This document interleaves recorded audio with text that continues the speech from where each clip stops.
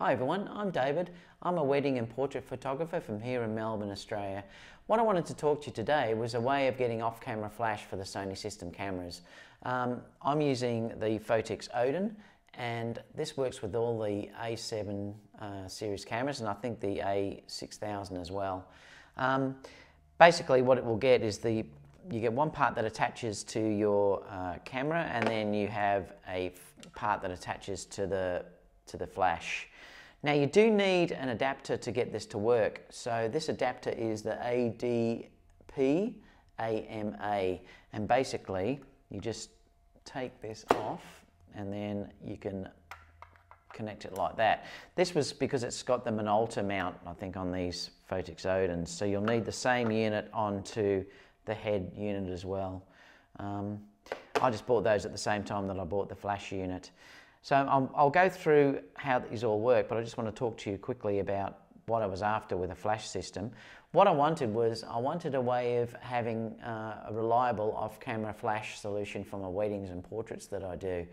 I very rarely ever shoot with on-camera flash, so I needed a reliable system that I could shoot with off-camera flash. And there is another system that's been released, but I bought the Photix Odin system. Now it fires very, very reliably.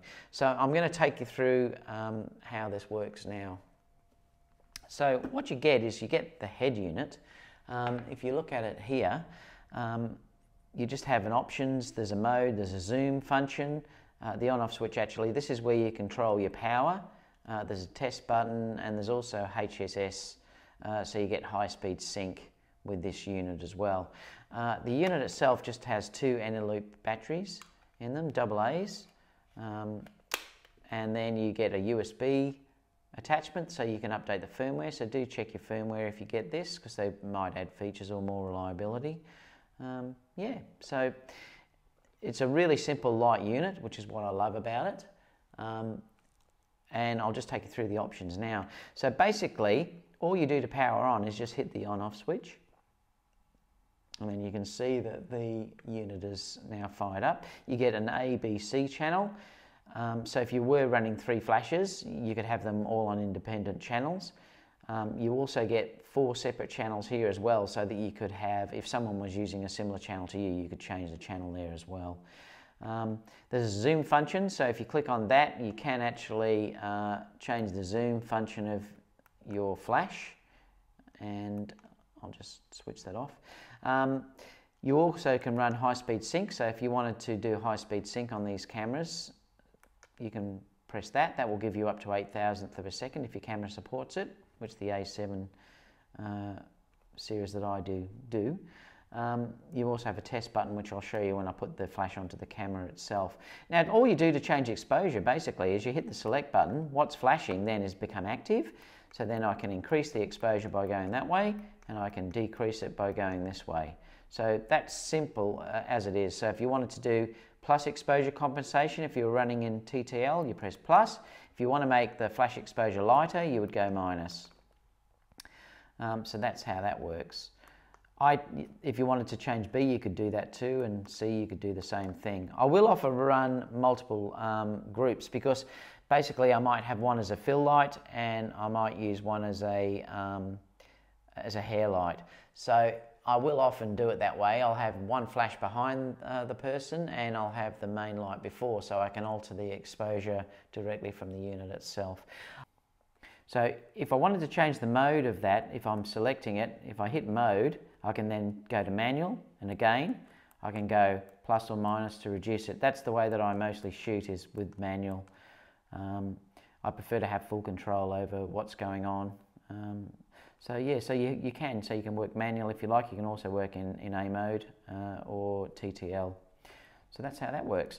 Now, to attach these to the camera, all you do is I'll just make sure it's off before I do it.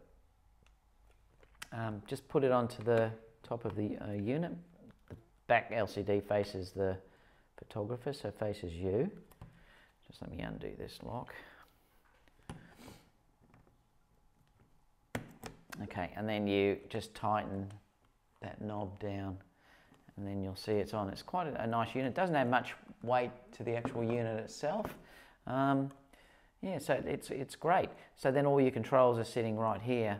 So, and now the flash unit itself, what I'm using for the flash, I'm actually using these Sony flashes. This model is the HVL F60M. It's a really, really good unit. There was reports about this overheating, but I haven't found that. I do have the latest firmware on there though, and I've used it in multiple weddings and I've had no problem with it overheating at all. Yeah, so again, it's just got the locking mechanism on the back here. So what I would do is attach that to the base unit here, and then it's locked in. Now, these units here do have a screw that you can attach this onto a light stand. So if you're going to run it off camera and you haven't got an assistant, you could be using that if you like, or you can just screw it into one of your normal hotshoe adapters. Yeah, so basically what I'll do is I'll just move them over so you can see how it'll fire. Now I'll just turn the head unit on. I'm going to turn the camera on last. Actually, I'll turn the camera on now, it shouldn't really matter. I'll turn the camera on, then I'm going to turn on the base unit hotshoe. Now this base unit here has ABC, so it's got the same channels as what this head unit has. So you just have to make sure that you're on the same channel. You do have an on and off switch, obviously. I'll turn that on. You can run a flash sync cable, and also you could run this from power if you wanted to, and there's a USB adapter there that you can update the firmware. So I am on the same channel, which is channel 1, and I am on group A. So hopefully, now, well, it will work, always does. So if I come over and press the test button on this, I've got to turn the flash on, obviously, and we fire it, you'll see that it will fire every time. So yeah, so that's the system that I'm using. It's really, really reliable. I've used it in a number of weddings now and I've never had it misfire, so I'm really, really happy with how it works. The TTL works flawlessly, and also the high-speed sync works flawlessly as well. So I'm very, very happy with this system. I don't have to change the batteries more than once for the whole wedding, so it'll have the same batteries for the whole wedding, for the whole day. Yeah, it's great. So if you have any questions at all that you'd like me to answer about these, please leave that down below and I'll get back to you as soon as I can. And please like my page so you can see my next videos that come up. And I'll talk to you all again very soon. Bye for now.